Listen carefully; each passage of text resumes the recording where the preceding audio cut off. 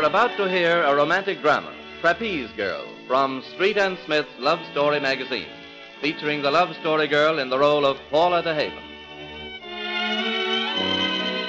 The place is Circusville, California, winter quarters of Doyle and Black's Greater Show and Menagerie. The time is spring. Circusville is humming with activity. Red and gold wagons are being painted and repaired. Animals are being groomed and put through their paces. And in the practice sheds, performers are limbering up in preparation for a summer on the road. Now, as we watch all this colorful bustle, the Los Angeles bus drives up. Its only passenger, blue-eyed, black-haired Paula DeHaven, Trapeze Girl, rejoining the circus again after a year with another show.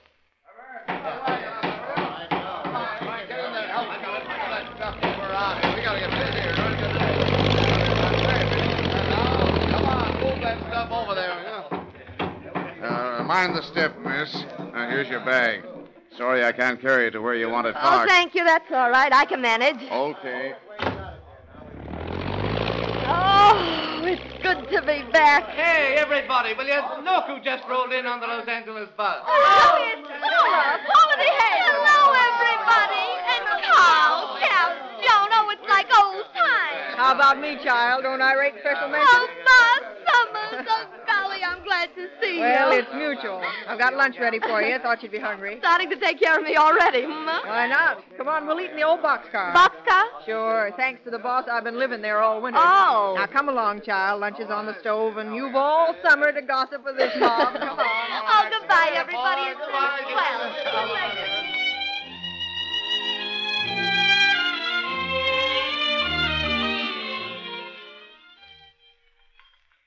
Here, Paula, have some more chicken. Oh, I can't, Ma. I'm bulging at the seams now.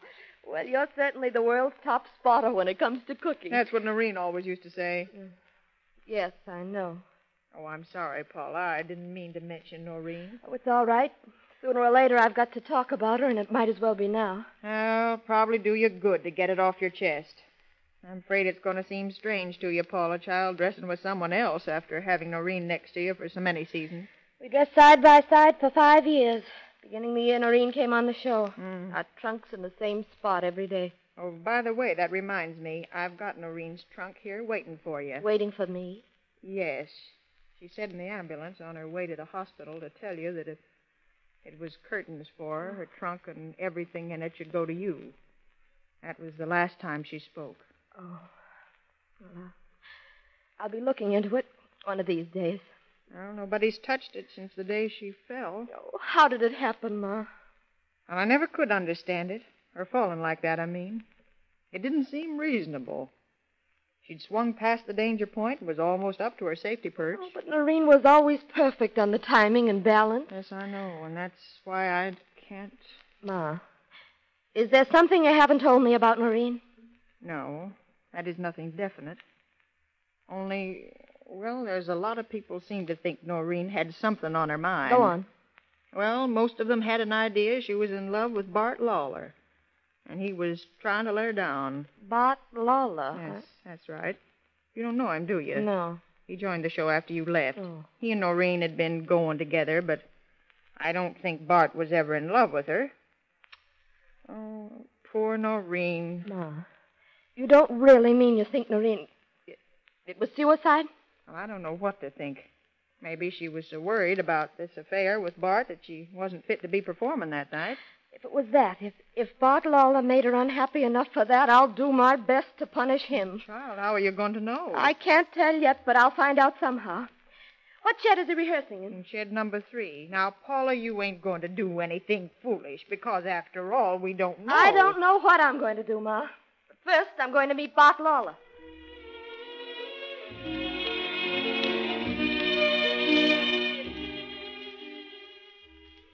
Having a good time? Oh, swell, Mr. Lawler, thank you. Oh, don't call me Mr. Lawler. Call me Bart. It really isn't as if we were complete strangers, you know. Well, after all, we just met this afternoon. Did you ever bring Noreen out here to the Grove? Oh, that's right. You knew her, didn't you? Yes.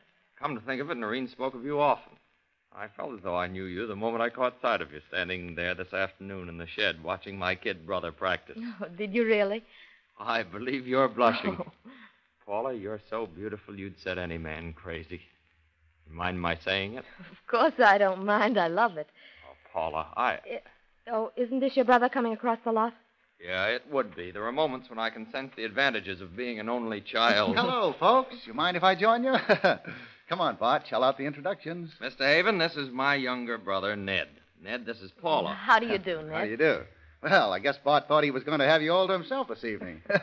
How does he get that way? I should have known better, I suppose. Sure. Hey, Paula, Bart used to get like this last year when he was rushing Noreen. Just snatched her up and away they'd go. Ned, Oh. you talk too much. Not a bit of it. Hey, Paula, I want you to know I'm different. I can undoubtedly recommend me to you. Ned, come over here a minute. I want to speak to you. Excuse me, Paula. Well, why can't you speak to me here? Because I want to tell you a few things for your own good, and I can't do it in front of a lady. Oh, all right. I'll be right back, Paula. Don't get discouraged. Bart Lawler isn't even sorry about Noreen. If he were, it would show in his eyes, his voice. He idolizes that brother of his. That's the way to hurt him. Through Ned.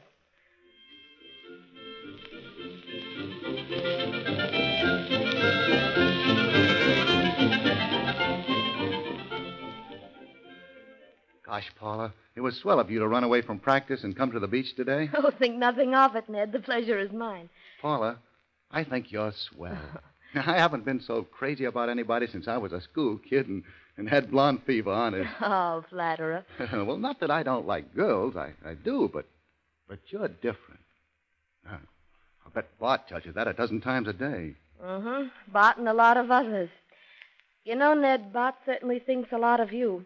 He'd rather lose his right arm than have anything happen to you. Yeah, I guess so, but, well, he naturally had a fit when I told him I was knocking off for the day to take you out here. You know, he's been sore at me anyhow because he can't get me started in earnest on practicing the triple. It's pretty important to him, isn't it? Sure. You see, we've been tumblers in our family for over 200 years, and usually we've been good ones. Bart's an ace himself. I guess he thinks I'm a coward because I don't want to take a chance on breaking my neck. I want to live and have some fun. Oh, of course you do, Ned. I know just how you feel. Gosh, Paula, you're marvelous. Oh, Paula, Come on, it's time for us to go up.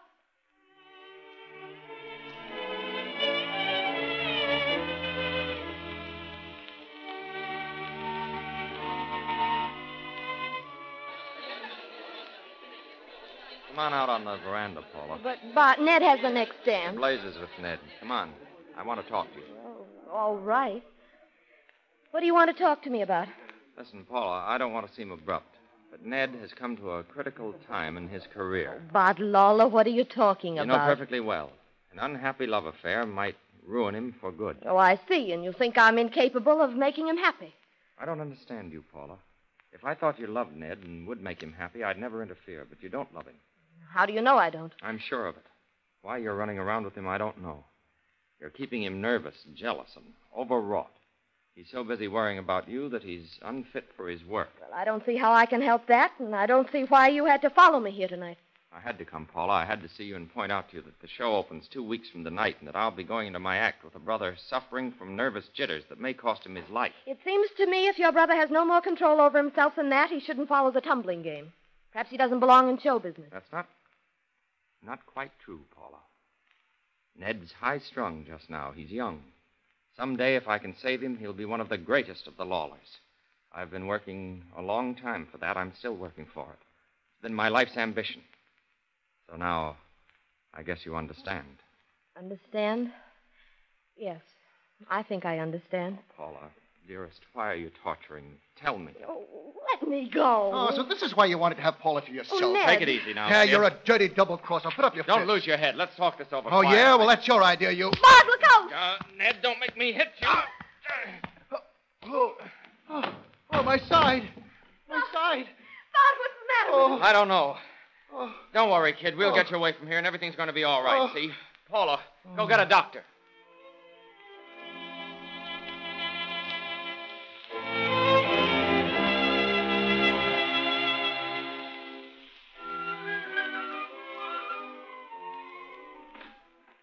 Oh, hello, Ma. Where have you been? To the hospital. Oh, any news? That Ned. I expected to find him real sick. About 17 hours since they took out that appendix of his, and what did I see? Him holding hands with the cutest blue-eyed doll you ever want to rest your eyes on. Oh, who? school day sweetheart of Ned's. Bart wired her, and she flew right down from San Francisco. She and Ned are going to get hitched soon as he's up and about. Oh, I'm glad. Well, you don't seem awful cut up about it. Paula. What? I saw Bart. Oh. What did he say? Nothing. He wouldn't speak to me. He looks terrible. Dark circles under his eyes. I don't think he's well. There's something on his mind. Good. I hope he's satisfied. I hate him. I'm never going to see him again. Why, child, what do you mean? Ma, I'm leaving the show. I can't stand it. Seeing Bert Lowell every day after what he did to Noreen. I've paid him back now, and I'm quitting. What, do you think that's wise? The only thing to do. I'm leaving today. Well, all right. You know best, but you can't leave till you've done one thing. What's that? You've got to look through Noreen's trunk here. I've been keeping it for you, and I think you... all right. Give me the key. I'll do it now and get it over with. Right here. Oh, I wish you'd think it over, Paula, before you do anything rash. I mean, don't just jump into something before Ma. you... Why, what's the matter? Look, a note addressed to me in Noreen's handwriting. It was here on the top of the things in the Oh, trunk. read it. Wait, I can't, Ma. You read it to me. Well, here, give it to me. Here. Well, she says here, Paula, darling, I'm pretty low tonight, so I'll take it out on you because you'll probably never see what I'm scribbling here. It's like this. See, I've been having awful headaches, and I've seen the doc, and he gives me the glad news that I've got a kind of growth back of my eyes, and he wants to cut it out, only it's too close to the brain. And he says if it isn't cut out, this growth might cut off my sight and me up on the high wire at the time, maybe. Oh, Ma. I haven't told anybody, Paula, but good old Bart knows I'm low about something, and he's being grand to me. If I could be serious about any man, I'd be cuckoo about Bart. His friendship has kept me from going crazy lately. Oh. It goes on to say, well, that's about all right now, Paula, old pal. The doc thinks I shouldn't work anymore, but I'm going to just the same. I've got to find out, Paula, or I'll go mad. Go on, Ma. That's all. Letter stops there, kind of sudden. Maybe she meant to finish it after the show, but she never came back. Poor Noreen. Oh, Ma. I've been such a fool.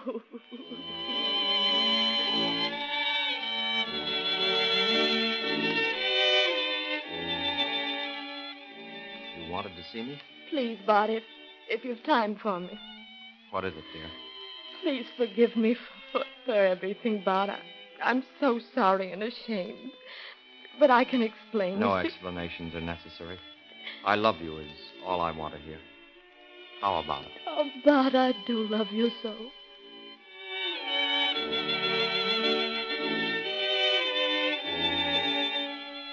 You have been listening to a romance featuring the Love Story Girl and presented with the permission of Street and Smith, publishers of Love Story magazine. Listen for the Love Story Girl in a new romance next week.